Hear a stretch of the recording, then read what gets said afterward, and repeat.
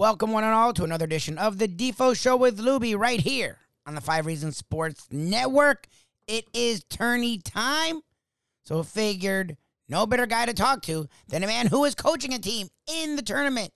The Miami Hurricanes men's hoops team tips off their tourney dreams this Friday at 3:10 in the Midwest region. They take on West Coast USC. We talk with Coach Jim Larranaga about his UM basketball team and more today on the Defo Show with Lubie.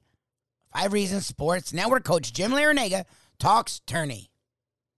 University of Miami basketball, first-class operation, and especially once this man was at the controls, and we need to congratulate him because Lubie's going to be here even longer. Yes, but we have this basketball treasure chest right here in our midst here in the South Florida area. We welcome to the show and heading for the NCAA tournament, the head coach of the University of Miami basketball team, the great Jim Larranaga, joins us here on the Defo Show. Coach, how are you? Good to have you on the program. Yeah, I'm good, Defo. I'm excited. Friday we'll be tossing it up around 3:10 Friday afternoon against Southern Cal in the NCAA tournament, and March Madness has officially begun.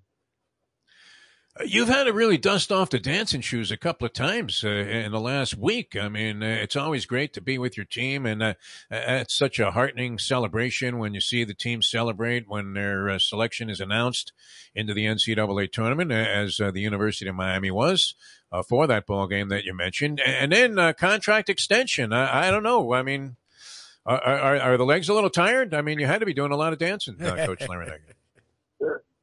Yeah, a couple of good weeks, you know. Great stuff. All right. I mean, again, we say this, and I know you're too humble to, probably go along with this notion, but you own Coach K. I mean, yep. Duke. You had, a 500 record against them in ACC play, and then you give them all they can handle. Now, that was a beautiful thing in the ACC tournament, and especially, I mean, is there anything better than like a full court pass for a game-winning layup at the buzzer in the previous game? That had to be a pretty good ride that you had in the tournament, Coach. Tell us about the experience. Well, in the previous game, before we played Duke, we played Boston College, who had won in overtime the night before. And as the game went into overtime, and we were in a battle. They were playing really hard and really well, and our guys were playing well, and the game was going back and forth. And finally, they had the ball with just under 20 seconds to play, and they ran a play and shot the ball with 5 seconds to go. Jordan Miller defended the shooter very well. The shot missed. Sam Wardenberg got the rebound, outletted it to Charlie Moore, and after Jordan Miller contested the shot, he took off, and Charlie Moore hit him in stride for a layup at the buzzer for the win. So it was a great win. It moved us into the semifinals, and we have battled Duke evenly. It was our record was 7-7 over the last 10 years, and unfortunately, they got the best of us. We had a chance. The score was I think we were down 2 with the ball with just under a minute to play, and we ended up not being able to convert, and they made some free throws. So, but we're excited now. The next stage of the college basketball season, it actually begins today. NCAA basketball starts today. Yeah, I have the couple of playing games and then a couple more tomorrow, and then all the excitement begins. Now, did you break out old Bill Russell tapes on that full court outlet that ended up beating Boston College? Was it Dave Cowens, Walton? I mean, where did they get this idea? Or is that just, in kids' heads today to make a perfect pass like that? And that's a thing of beauty when it happens. I mean, it couldn't have been any better. I mean, one of the great plays I've seen. I'm surprised that wasn't number one on top 10 SportsCenter plays that night. Well, here's the thing. After the game was over, we were being interviewed, and they asked Charlie Moore about it. Now, to me, it was just an instinctive play, but Charlie reminded me and the media that we do that every day. It's called the Celtic drill. It's a fast break drill. Sam Wardenberg gets the rebound, outlets it to Charlie, who throws it to Jordan, who makes the layup. And it continues where other guys are doing the same thing. So it is something we practice all the time, but you don't normally see it to end the game and the layup be at the buzzer. It was a tremendous play by all three players. It's the kind of thing you fantasize about when you're playing full court by yourself in the park, because you just want to go out and shoot some baskets. And, you imagine a situation that it would be a buzzer beater to win a tournament game. It does appear, Coach Larranaga, like your team is, very close. I know it could be cliche to say this, but also they look like they're having a blast out there, which is great to see. Well, I think the team chemistry has been tremendous all year long. And I think a lot has to do with our returning players embracing the new guys. Now, Sam Wardenberg, Rodney Miller, Dan Gack, Cam McGusty, and Isaiah Wong all returned from last year. And then we have Charlie Moore, Jordan Miller, and our three freshmen, Bensley Joseph, Wooga Poplar, and Ja'Kai Robinson.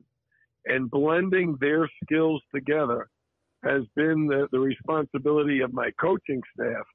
But the beauty of it is the veteran players just embrace the young and new guys, and they've made themselves a very formidable team. What I am disappointed in is the lack of respect that the ACC is getting. Notre Dame, who finished second in the ACC, is in one of the first four games today. Yep. What you refer to as the play-in game. Yep. That is crazy. A team like Notre Dame, we're not talking about a mid-major, low-major team. We're talking about one of the premier athletic programs in the country. They're in the play-in game, and they finished second in the ACC regular season. So this is unheard of. It's disrespectful. And I hope our league will earn some respect during these next few weeks. Talking about earning respect, we're talking with Coach Jim Larranaga. The Canes back in the tournament. So congratulations, Coach. Congratulations on your extension. The Canes take the court 3:10 p.m. this Friday. They're in the Midwest region, take on USC. I want to ask you, because there's been a lot of buzz around UM. You've talked about this for a few years, especially with your program. They were close. There's a lot of injuries. You're healthy this year, and we've seen what you guys can do. But now with Coach Cristobal back, a lot of the times it seems like the coaches at a program sort of come together because they realize one sport can help another. How does it feel to not only have your program being a success, but to see the South Florida kid come home and have Coach Cristobal back at Coral Gables? Oh, Mario's going to do a fantastic job. The reception that he got, our fans, our season ticket holders, all of our boosters, they are thrilled about the direction our football program is already heading in. The recruiting has gone well. Their spring training has gone well. So, Mario and his staff are going to bring a lot of excitement to South Florida, to the Miami, Coral Gables area. And that certainly helps our basketball program, and it helps all of our athletic programs because people follow the U. Everybody knows the U football program is legendary with 5 national championships to their credit. So we're going to be back battling for a national championship again before too long. The great Jim Larranaga is going to start his quest for a national championship coming up on Friday, 3 o'clock in the afternoon, 3:10, right? Yes, the 3:10 to Yuma. And that's against USC. An interesting story. I mean, what do we know of USC? I would have to say, Coach, I don't know that I saw enough USC basketball to have a great feel for what they do. We know Enfield was at Florida Gulf Coast, made a George Mason-like run. Didn't quite get to the Final Four, but certainly came into prominence. He has a great story and background behind him. What does USC look like to you as you've gone through the film and trying to get yourself ready for this game? Well, as you mentioned, Andy Enfield did a great job at Florida Gulf Coast. He's doing a great job at Southern Cal. They are the fourth tallest team in the country. Jeez. Their two guard, Drew Peterson, is 6'9". 6'9" as a two guard. They are gigantic. Jesus. Holy Their Magic backcourt Johnson. I was going to say Magic. Yeah. 6'3", 6'9", 6'9", 6'9", 6'10". They're gigantic. They're the fourth tallest team in the country. He runs like a pro-style offense. Their big kid, Mobley, his younger brother is now with the Cleveland Cavaliers and probably going to be Rookie of the Year. Yep. So, they're a very talented team. Boogie Ellis, who is their point guard, shooting guard, transfer from Memphis, came back home. He's actually from California. And they like the Florida Gulf Coast team. They like to run and shoot it, and very, very talented, very, very big. They block a lot of shots. They're the number one team in the Pac-12 in rebounding at both ends of the court, and that's not a strong area for us. We're not a great defensive rebounding team, and they're the number one offensive rebounding team. So we're going to have our hands full on the backboards. Get some elbow swinging or something in there, to try and create some kind of equalizer. Some of the old New York recreational park tactics. What do you have to do to beat them then? Obviously, box out. I mean, what will the message be before the game as you send your team out there on the court? Actually, I don't want them getting shots. I don't want it to be a rebound battle. Yeah. We want to put enough pressure on them to force mistakes, to force turnovers. We want to get some steals and get into the open court. Our goal will be to force at least 15 to 20 turnovers. If we get 15 to 20 turnovers, that means 15 to 20 less shots for them, and that's what it'll take to beat the Southern Cal Trojans. We can't allow it to be a battle on the boards. And from an offensive standpoint, the same way. We have to make shots. We can't allow them to just dominate the glass because we're missing. We're not going to get enough offensive rebounds to win, so we got to make the first shot count. One of my favorite sports movies, Cinderella Man, a great story. And I'm a huge fan, Coach Larranaga, of all Cinderella stories. And I don't know that there's a greater source of them than the NCAA basketball tournament. And you were one of those Cinderellas. So what was it like to wear the glass slipper in 2006? One of the things we've shared with our players this year, and this is very, very true, every team that makes the NCAA tournament is good. You only do it one of two ways. You either go on a roll and win your conference tournament like Virginia Tech did as a 7th seed, and you go into the NCAA tournament feeling great about yourselves. Or you had a great resume and got invited to the dance because you've had a great overall season, like the Miami Hurricanes have done. Once you get in there, it then becomes how well do you play? Our George Mason team that made the run to the Final Four won the regular season but lost in the tournament. When we lost in the conference tournament, I asked the players, I said, hey, we lose in the tournament. Does that mean we're a bad team and don't deserve to be in? And they were like, no, we had a bad shooting night. So we got to bounce back and play our best basketball. We then faced, in the first round, a team that had been to the Final Four the year before, Michigan State. And we played a great game and beat them 75-65. The next game, we had to play the defending national champions, the North Carolina Tar Heels. Yep. And we beat them.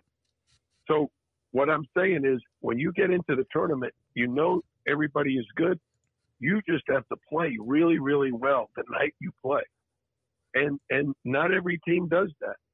A few years ago, the University of Virginia lost. They were the number one seed, and they lost to UMBC, a school that nobody ever heard of. It was a 1 seed versus a 16 seed. Yeah. And the first time the 16th seed won because they were good that day. Now, they lost the next day, but they were great that day. The following year, Virginia won the national championship because they played great every game. So you have to play really well. When that ball is tipped off 3:10 on Friday and the Miami Hurricanes are facing the Southern Cal Trojans, we have to play a great game that day. And if we win, we're going to have to play a great game 2 days later on Sunday. And you have to play that well every night if you want to advance. Survive and advance, lose and go home. Coach, have you or will you use that George Mason run to motivate these guys? Because the Canes are sort of an unsung team. You've been good all year, and you've been talking about this club for 3 years with us. You've been waiting for the injuries to subside. They did, and you guys were consistent all year long, going toe-to-toe with as good as anyone in the country, yet you're sort of forgotten. Have you or will you use that run by George Mason to motivate these guys? No, we don't talk about George Mason. We talk about our Miami program and the things we've done. We've talked about the Shane Larkin team that won the ACC. We talk about the Angel Rodriguez team, the Bruce Brown team. And we talk about, how little difference there is. And most of the time it comes down to either getting a defensive stop or making a shot. When we played Loyola Chicago a few years back in 2018, we were up to shooting a free throw with like 7 seconds to go. We missed the free throw, and Loyola Chicago got the rebound, raced down the floor, and shot a three. The shot went in, and they beat us. They went on to the Final Four that year. That's the kind of luck you have to have, and you have to be lucky, but you also have to be really, really good. All right, one final thing, Coach. We appreciate your time, as always. It's always a pleasure talking about anything with you, especially at this time of the year where everybody's so excited about college basketball, even in this town, which is not necessarily one that, has been overwhelmingly interested in the game. But you certainly have put them, in people's hearts and minds. And, we applaud you for that. Getting back to the Cinderella thing, and, we have to go a little old school here, but I always like the Cinderella player that evolves in the tournament. It seems like, maybe it's not every year, but there have been many great ones. I remember Cassie Russell had a great tournament one year, and, next thing you know, we were so happy he became a New York Knick, and we saw this with many other players, including another New York Knick that I would imagine you're very familiar with, who was with Marquette and helped them make a big run. And it was kind of an improbable guy to steal the show, but Dean the Dream Meminger. Your recollections of Dean the Dream Meminger, who never fulfilled tremendous promise as a pro, but nonetheless, as a college player, you thought you were watching pure genius when he was in the tournament. Well, Dean Meminger and I are the same year in school, and we faced each other a number of times in high school. Dean Meminger and Charlie Elverton were the backcourt for Rice High School in New York City when my teammates and I were playing against Rice at Archbishop Malloy. And the one very sad memory I have of Dean Meminger is his Rice High School team beat my Archbishop Malloy team in the New York City CHSAA semifinals in 1967. My team was undefeated, 23 and 0. No. 23 and 0, and we lost to Rice. And it's the only game in my career that I got thrown out. I got thrown out for punching Charlie Elverton with about 45, 50 seconds to go. You went Juwan Howard on the game. We got into a little bit of a scuffle, and I punched him in the face, and the ref threw me out of the game. So, wow! In a Catholic high school game, Coach. That's competitive. Yeah. That's great. That's funny. All right. Well, we love you, Coach. And best of luck. We want to see those Trojans go back inside the horse and gallop all the way back to L.A. with a loss. And we'd love to see a great run by the University of Miami. Congratulations on everything, making the tournament, great season, and, of course, the contract extension. So we're so happy that you're going to be around for at least a while longer. I think that was into 2035, Coach. So very happy to see that happen. Great move by the athletic department. And thanks so much for being with us. It's always a pleasure. Always a blast talking to you. My pleasure, fellas. Thanks, Coach. Good luck. Thanks so much. Thank you so much to Coach Jim Larranaga. The Miami Hurricanes back in the NCAA tournament, looking to make a deep run. Healthy, had a lot of close calls this season, but had a really strong season. The ACC had a good ACC tournament and find themselves in the Midwest region. Friday, 3:10, they take on USC. We talked with Coach Jim Larranaga about this season, about this tournament, about his past with George Mason, and, of course, a little bit about Coach Mario Cristobal coming back to the Miami Hurricanes. Yes, he is a basketball coach, but the excitement around Coach Cristobal being back is something that all Canes fans and all the sports world has sort of felt. I don't know if the U is back or anything like that, but Coach Cristobal came back, left a thriving Oregon program to come back to UM, has set up a really strong coaching staff, and has really got not only excitement just from afar, but ticket sales are up by like 10, 20, 100. I don't even know. The percentage of ticket sales are up is insane for UM football. And like Coach Larranaga talked about, it has got the excitement all around campus. They're looking for Canes football to get back to prominence. And, of course, he's looking for a deep run in the NCAA tournament. So really appreciate all of Coach Larranaga's time. Hopefully we can talk to him again soon. And hopefully the Canes can knock off USC and make a deep run into the NCAA tournament. Appreciate you listening today. Don't forget to check us out tomorrow morning, 7 to 9 live. We are on IN channel. Just Google The Defo Show, DEFO. And today, check us out talking about South Florida. We had maybe the longest or one of the longest tenured sports writers in all of South Florida. Dave Hyde is our guest today on the Believe Network. After Hours, just go to Believe.com, search After Hours. Check out our conversation with Dave Hyde. We talked about the Miami Dolphins' very active early free agency. Hopefully they target more offensive linemen in free agency. The Miami Heat still thriving in the Eastern Conference. And a little bit of the Miami Marlins. And the rest of the NFL, Brady back. Aaron Rodgers gets his deal. Russell Wilson. We talked about all of it with the one and only Dave Hyde today. So check that out. Believe.com, search After Hours, and check out more of us as we're here most days. The Defo Show with Lubie. Again, thank you to Coach Jim Larranaga right here on the 5 Reasons Sports Network.